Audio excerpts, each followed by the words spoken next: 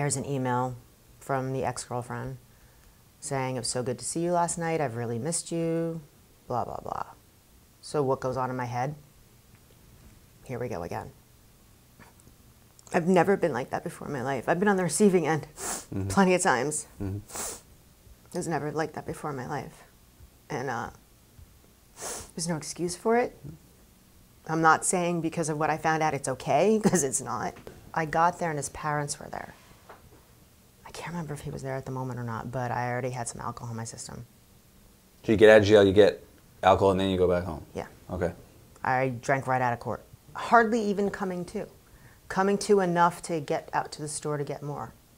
So I scaled up the balcony to the second-story balcony. I'm sitting there amongst hardened criminals, murderers, you know, rapists. They took my ponytail, including my own hair, and cut it all off.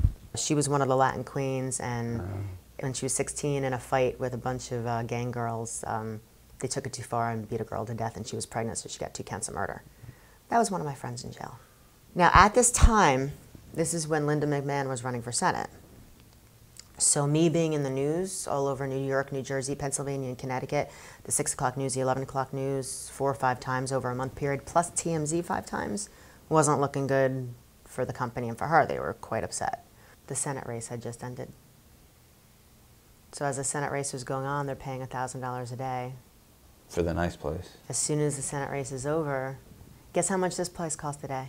So you can just, $106 a day. Did you ever see the movie Girl Interrupted with Angelina Jolie, Winona Ryder? They're in a mental hospital. Mental hospital, right. Well, this is where they shot it. So if you look at this disgusting facility in the movie, this is where I was. Where they do lobotomies. You have to wash dishes from 6 a.m. to 11 p.m. every day for a week. And you're not allowed to sit. 6 a.m. to 11 p.m. you're on your feet washing dishes. And when the dishes are all washed, you put them all back in and you rewash them. And I said, Shannon, you know, we're not even talking about you, just mind your own business. We were talking about something else. Well, she didn't want to hear that, so she threw a glass on my face. The glass hit me right here. I had my lawyer call the WWE, and they're like, no, we're not paying for anything else. And I said, how is it that you can pay for Scott Hall to go to 12 rehabs, nice rehabs? They said to me on the phone, well, you're not Scott Hall.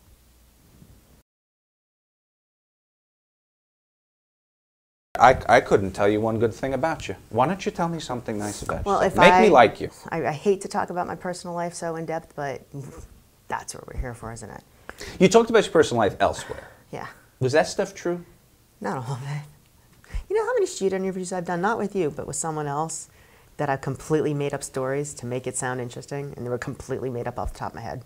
Just nonsense. Did Chris know about your indiscretions? I don't know.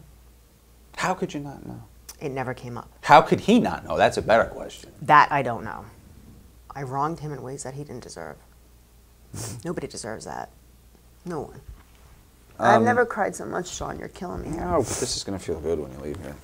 Is there a mental illness here? Probably.